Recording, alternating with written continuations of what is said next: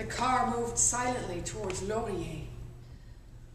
Would you like to go down to the old port? Well, that'd be great. I'd love to. Well, we could go for dinner if you like, or just go for a walk. I'd only borrowed a sweater this time to wear with my jeans, and I envisioned being barred from the kind of restaurant he might take me to. I've already eaten. Well, so have I, but I thought if you were hungry. Well, not really, but thanks. The car turned on to Saint-Denis and traveled south.